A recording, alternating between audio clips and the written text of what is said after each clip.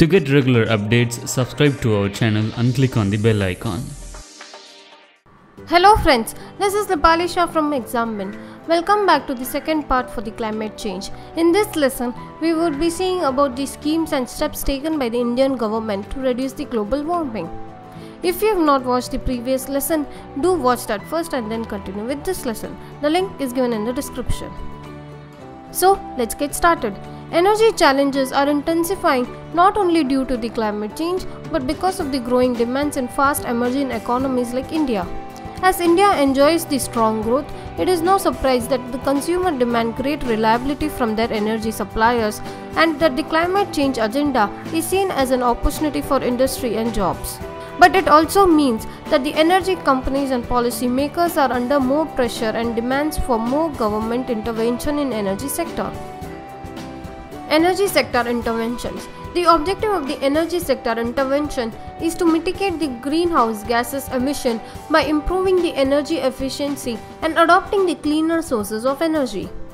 Pradhan Mantri Ujjwala Yojana PMUY. 10 crore households of the 24 crore household still use biomass such as firewood and cow dung for cooking, which causes hazardous pollution damaging the health of the household members and of the environment.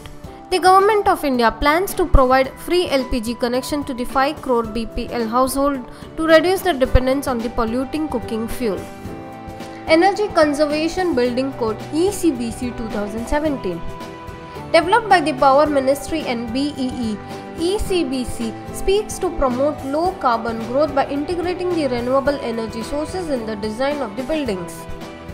For a building to be ECBC compliant, it has to show at least 25% savings in the energy consumption. It is estimated that the adoption of ECBC throughout the country would reduce at least 50% of the energy used by 2030.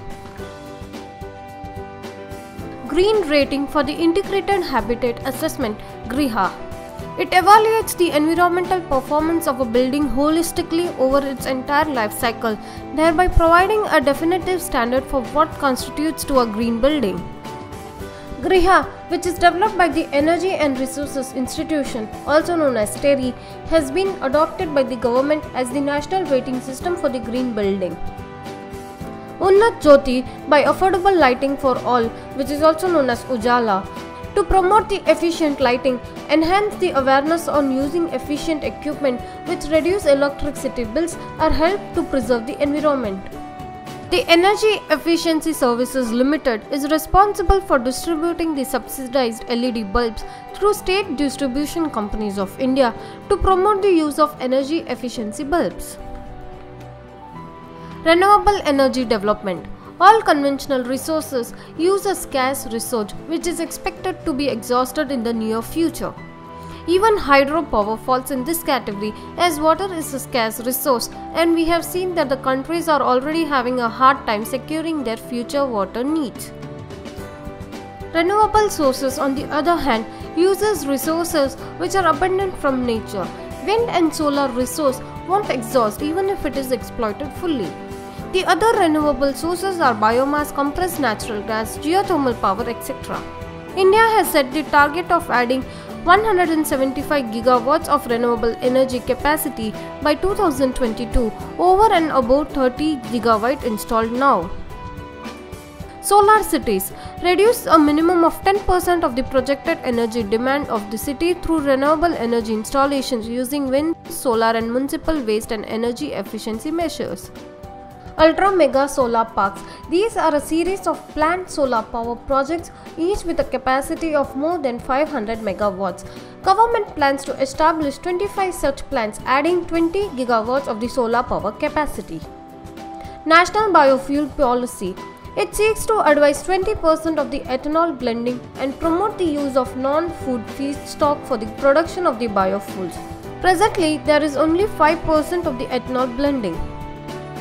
National Offshore Wind Energy Policy 2015.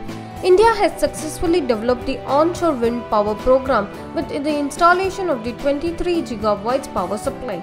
The new policy seeks to develop wind farm deeper into the sea to reduce the dependence on the land for the wind energy. Renewable Purchase Obligation. It makes it legally binding for the distribution companies of India to source some share of their power requirement from the renewable sources. Nuclear power program. India currently sources almost 2% of its energy needs from the nuclear energy. The three-stage nuclear power program, when completed, will make India self-sufficient in the nuclear fuel since it holds 25% of the world's thorium reserves. Nuclear power is essential to replace coal as the source of base load power since other renewable sources have the limitation of being isolated. Government has recently cleared 10 nuclear power reactors with a net capacity of 1000 megawatts. Industrial sector schemes. The main objective of the industrial sector scheme is to reduce the emissions from the automobiles. National Electric Mobility Mission Plan (NEMMP). Achieving the national fuel security by promoting the hybrid and electric vehicles in the country and simultaneously reducing the emissions from the vehicle running on the hydrocarbons. It targets to achieve 6 to 7 million sales of hybrid and electric vehicles year on year from 2020 onwards. Faster adoption and manufacturing of hybrid and electric vehicles, also known as FAME. It seeks to support hybrid and electric vehicles market development and manufacturing ecosystem. The scheme has 4 focus areas, that is technology development, demand creation, pilot projects and charging infrastructure. Increasing the green cover. The objective of increasing the green cover is to create more carbon sinks. River interlinking program. It helps in addressing the problems due to the disasters such as drought and floods and increase the area under the irrigation channel. National Green Highway Mission. Planting trees along the national highway by dividing the 1% of the project cost.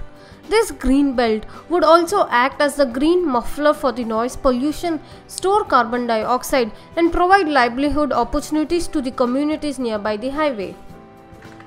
CAMPA Act, Compensatory Afforestation Management and Planning Authority, which is also known as CMPA, will recover the net present value NPV for afforestation cost and other project specific costs from the industrial projects that require the diversion of the forest land for the non-forest purposes. The Government of India has also adopted certain financial tools to reduce the global warming. They include Polluter Pay Principle. According to the principle, a person or a company will pay for the damages done to the environment and community due to their activities. Carbon tax. The tax imposed on the users of the fossil fuels such as coal. Imposed in India in the form of cess on coal, clean environment cess at Rs 400 for a ton. Energy saving certificates. Under the Perform, Achieve and Trade PAT mechanism, major energy consuming industries are assigned energy efficiency targets. Any industry achieving the efficiency in excess of their target can trade the excess of Indian Energy Exchange to monetize it.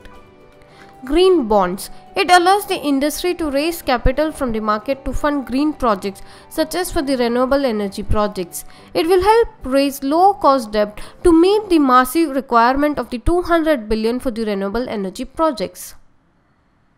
National Adaptation Fund for Climate Change (NAFCC). To assist the states and the union territories, particularly vulnerable to the adverse effects of the climate change in meeting the cost of adaptation. NABARD has been appointed as the national implementing entity for the funds. National Clean Energy Fund (NCEF). The fund that has been created using the carbon tax on coal for funding R&D projects in the clean energy technologies of the public or private sector.